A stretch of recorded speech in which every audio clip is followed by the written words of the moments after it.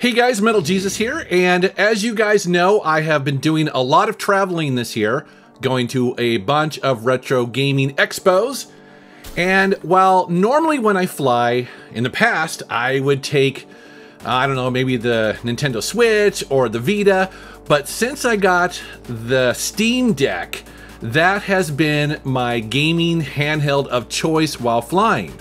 And overall, it's been a very positive experience. However, I wanted to talk about two issues that I've ran into while flying in this video. But before I do want to mention that the Steam Deck community is very passionate about this handheld, and rightfully so. I am right there with you. I love this thing. It is one of the better purchases I have made in the last couple years. It's fantastic, and so please don't take this video as me trashing the device in any way. It's really meant to provide some feedback to the developers and also maybe stir up some conversation around some of the things I've ran into. And the two problems I've ran into while flying with the Steam Deck is really launching some of the games, getting them to run, and also dealing with battery life. Now, the first issue I want to talk about is getting some of these games to run, specifically when you are flying and you're in airplane mode, right? You don't have internet access. Now, if you bought the game directly from Steam and it's verified to work on the Steam Deck, in general, most of these verified games just launch and play just fine. But the issue that you run into is that your entire Steam library is available to you. And so of course you're gonna wanna try and play a different mix of games that may either not be 100% verified, or maybe they are like, you know, some of the EA Origin titles, or perhaps some of those GOG titles that you can play through the Heroic launcher. What you're gonna wanna do is go into Game Info and then go down to Details. And that's where you can see all of the things that may or may not work on the Steam Deck. However, at the bottom there, you'll notice that it'll, you know, sometimes have information about whether or not this game is going to require you to have an internet connection just to launch it the first time, or perhaps have, you know, a persistent internet connection, which obviously on a plane you most of the time will not have. However, it's more complicated than that, because some of these games, like, you know, using the Origin launcher, well, they want to just simply authenticate. Now, you can kind of get around this if you authenticate, let's say, in your hotel room before you actually leave to get on a plane, or maybe in your house. And then you can sometimes try to go to set it to offline mode. The really weird thing about this is that you can't really do this when you are in the game mode. You have to actually switch over to desktop mode, because then it basically gives you the different apps running down at the bottom, and you can more easily kind of manage this. Does that make sense? And so in my experience, this actually works really well with a game like Need for Speed Heat, because I authenticated into Origin when I was home and, you know, on an internet connection, but later on when I'm on a plane, it doesn't seem to care whether I have that connection or not, and so it just launches right into the game and works just fine. But the weird thing is, it's not every time. So for instance, I couldn't get Star Wars Fallen Order to work at all, which is kind of dumb, because I did pretty much all the same things. I authenticated while I was on an internet connection, but then for some reason, the game just would not let me launch it when I was in airplane mode with no internet connection, which is dumb, right? Because this game is completely offline. There is no reason why this shouldn't allow you to launch. And I guess that leads me to my it's not a complaint really, but it's something I would like to see brought to some of these games in the future. And that is just basically be aware that you are in airplane mode on the Steam Deck, right? I mean, just somehow detect that there isn't an internet connection and say, hey, we notice that you're not on the internet, you know, would you like to run in offline mode? That's all I'm asking right here. And I get it that developers want to have DRM, they want to, you know, have people pay for their games and not pirate them. I totally understand that. That's 100% legit, right? But also too, I think it'd be very useful, especially now that we have something like the Steam Deck, to have the opportunity for these games to recognize that, oh, you're in portable mode. Maybe you're traveling in a car or you're on a plane, and would you like to play this game offline for a certain amount of time, right? So maybe set a limit to 24 or 48 hours. You know, after a certain amount of time, the game won't launch unless you actually are online. But support it when people want to travel like this. I mean, that's all I'm really asking here. Another thing I ran into is that sometimes the Wi-Fi at an airport didn't want to connect to the Steam Deck, at least in game mode. And I think I figured out what was going on here. Basically, I had to boot the Steam Deck into desktop mode and then connect to their Wi-Fi because it was trying to launch a launcher, a landing page, a welcome page there where you either had to type in your name or your email address or maybe agree to you know, some terms or services or things like that. And then once you did that, then you could then reboot back into game mode and it seemed to connect to Wi-Fi just fine. I also ran into this when I was in a hotel room as well. The other challenge I ran into was trying to get the Heroic launcher to work. Specifically, that's the community-driven third-party launcher that supports GOG games as well as the Epic Game Store. And for some reason, it was extremely difficult to get any GOG games to launch, which is odd, right? Because GOG games have no DRM.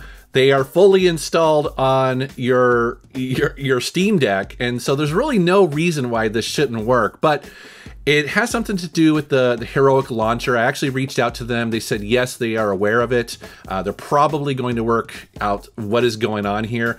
But it was really weird because, you know, I couldn't even really get into the settings sometimes of these games, or I'd have trouble bringing up my list of games because it just didn't understand that I didn't have an internet connection for some reason. So very bizarre. However, I do think that issue will eventually get fixed. I guess what I would like to see here happen with this is that pretty much every game basically have a little tag that would say online connection required and have it right up front when you are on the Steam Deck. That way it's very clear as to why this isn't launching. Or recognize that the Steam Deck is in airplane mode and then give you a certain amount of time to launch these games in offline mode. You know, again, like I said earlier, give us 24 or 48 hours to just play our games while we're traveling. That should cover pretty much most trips that people would take. And then after that time, make people log into the server and, you know, continue on their way. I think that's a pretty good solution here. I'd like to see it happen. The next issue I ran into is going to be no surprise, especially for something as powerful as the Steam Deck, and that is battery life. And this is both a good and a bad thing because obviously the Steam Deck is very powerful. It's able to run the latest AAA games in a portable handheld, which is freaking awesome. I love this thing for that reason. But it also is able to play older games as well. And so depending on how demanding the game is on the hardware, you may get anywhere from, you know, an hour and a half, 2 hours max to maybe 4, maybe 6 hours, best case scenario. And a lot of the games I was trying to play were really pushing that battery. And so I was on several flights that were 3 hours long. One of them was actually almost 4 hours long. And I was barely getting 2 hours of gameplay on this. And so thankfully, Valve has completely understood this problem and gives you a lot of tools that you can mess with to get more battery life if you want it. And so the first thing I did was bring up the performance overlay, which you see it here in the upper left. It's real-time statistics as to how hard the Steam Deck is working when running the game. You see things like how hard the graphics processor is running, the CPU, also how much draw is on the battery. That's shown there in wattage. So if you are higher in watts, that means you'll have less battery time. And it also shows the remaining time there. So it basically makes a guess as to how much battery life it thinks you have left. And then under that same menu, you can set a limit on the frame rate. And this is outside of the game itself.